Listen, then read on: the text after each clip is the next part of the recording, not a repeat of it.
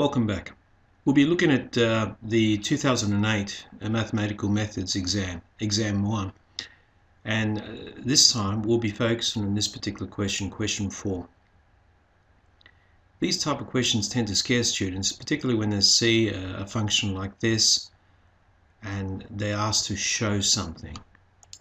And then we see the second part of the question. And if you have a look at the marks, 2 and 3 marks, 5 marks.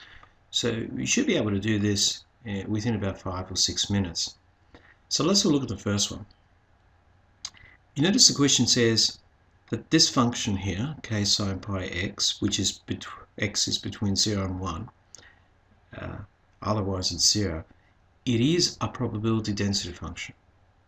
So what does that mean? Straight away you know that the area between 0 and 1 of this function must be equal to 1.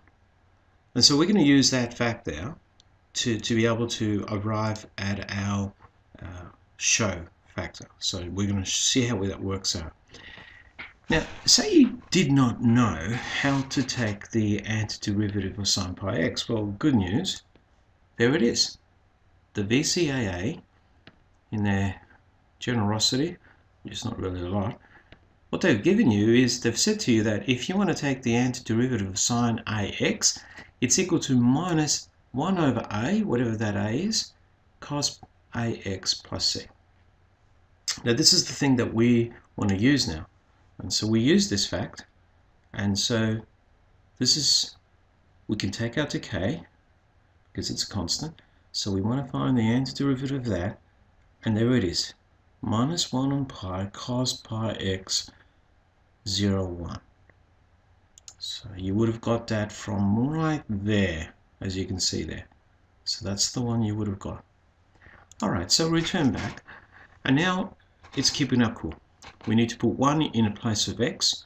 And so this becomes cos pi. Don't forget the minus 1 on pi. Then take away and we'll put the 0 in a place of x. We've got this. Now this is where people would have had the difficulty. A student needs to know what cos pi and cos 0 is equal to. And from my notes you can see cos 0 is equal to 1 and cos pi is equal to minus 1. If a student did not know that, the cos pi is equal to minus 1 and cos 0 is equal to 1, that's it. They wouldn't have been able to do this question. And that's what the examiners were testing out to see, did a student know how to do that? Now the other trap was that there's a lot of negatives floating around. There's a negative here, there's a negative here, there's a negative here. So, and now you've just got another new negative, negative 1. So this becomes minus 1 becomes 1 on pi, minus, and then notice the two negatives.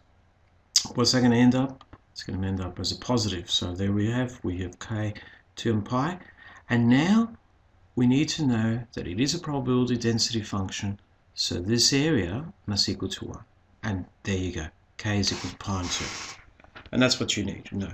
So students would have got confused with the negatives, and students might not have known these two vital little facts.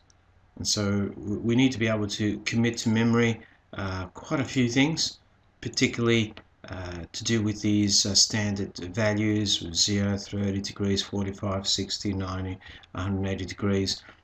And there's a variety of ways. One of the ways I suggest is students don't need to memorize all of them.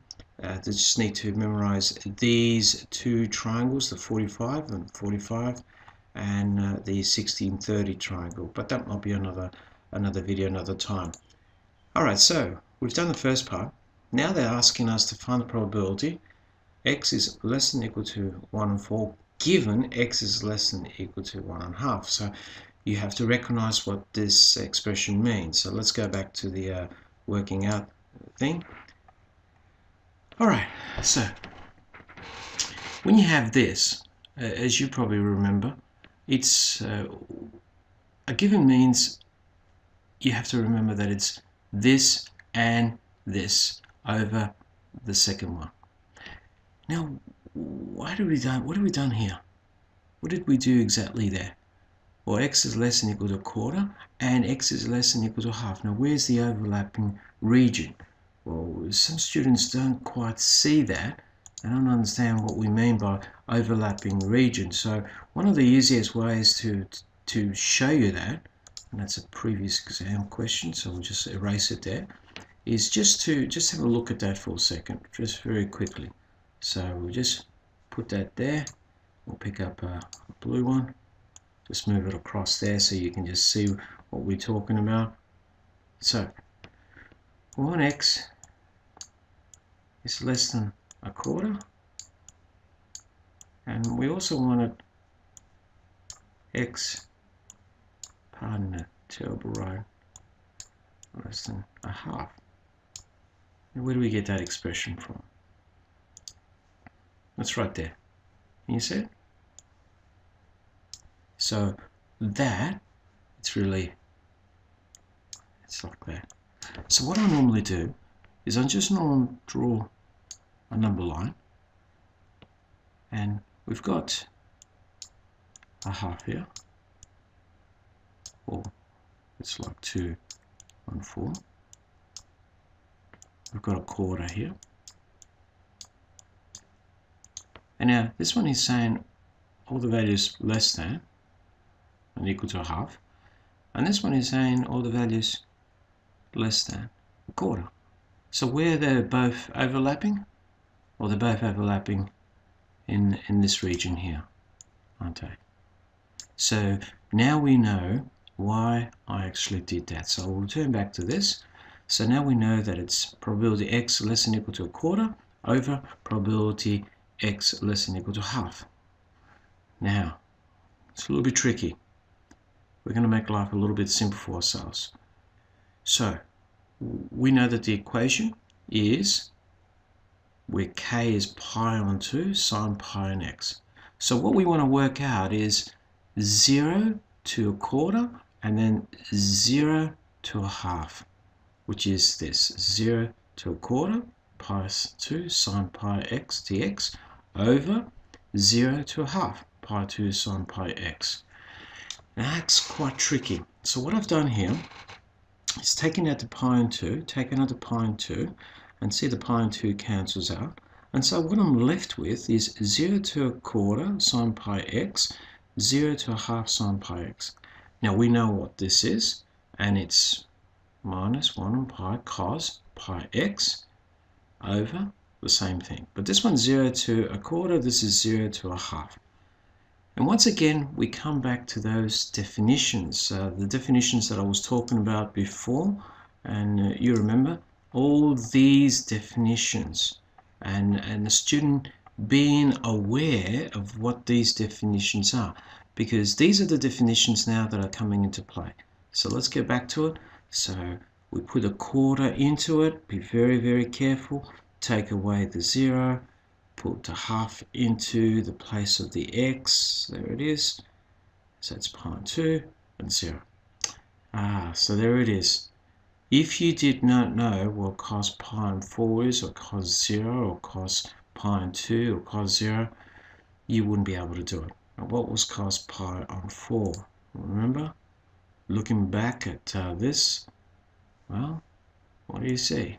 I'll just minimize it so you can just see. Well, cos pi on 4, and there it is, cos pi on 4 is 1 on root 2. Whereas before cos 0, there it is 1, and cos pi on 2 is 0. So we need to know these things definitely to be able to do them. So I've put them in, 1 on root 2, 1, 0, and 1 there. Be very, very careful. What's going to happen here? Well, this is minus 1 times that, so it becomes minus 1 pi on root 2. Minus minus becomes a plus 1 on pi, and this becomes 0, and this becomes a negative, and you know what's going to happen, negative, negative 1 on pi. Where did students get confused? Well, they would have got confused here, again, if they didn't forget to put the big brackets and not ignore that negative. Now, we've got that.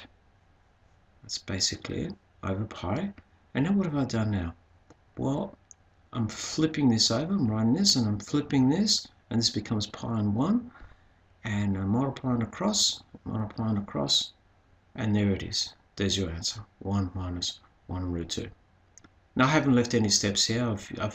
There's many other ways you can possibly do these equations, but I've done all the work that you need to do. So what were the tricky parts of the question? Well, the tricky parts of the question in this particular part of the question was to recognize what we just said before about which region are we going to take into account, which in this case was, as you can see here, x less than 1/4.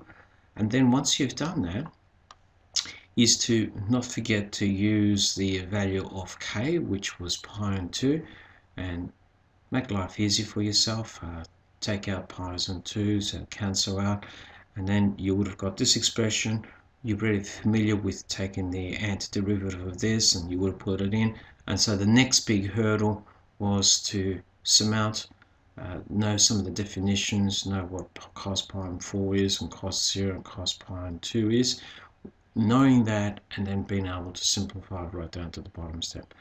Well, thank you for listening in, and we look forward to another video soon.